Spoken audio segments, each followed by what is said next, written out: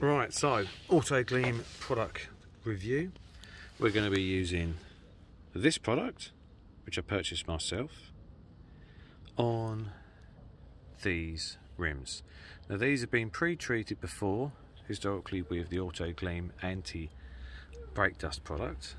That was at least 4 months ago. As you can see, we've had new tyres fitted and they've left them in a disgusting state.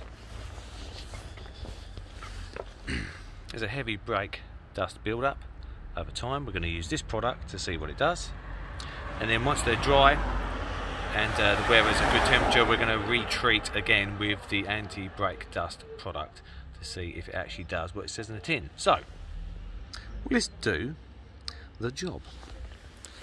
Following instructions, wearing gloves, safety first and all that stuff, but I'm of an age where I don't really care about the safety.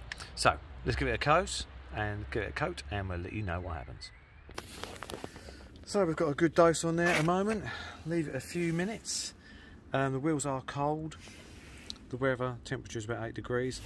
We're using a little tiny cheap brush with bristles on to obviously agitate the solution into the wheel. You can smell it's an acidic based product, that familiar smell. If you're using this, obviously guys, this could spray up into your eyes. You should wear goggles or some type of eye protection,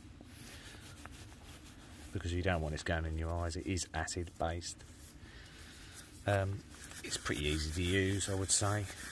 The true sort of proof in the pudding will be when we rinse it off some water. I'm going to do the rest of the wheel and get back to you. Well, there you go. Did exactly what it said in the tin. I'm going to give it a double coat once this wheel's dry. As you can see, it's actually got the brake dust on the inside of the rim off very successfully.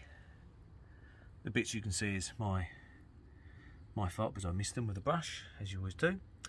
But there's the rim. Look how clean it is.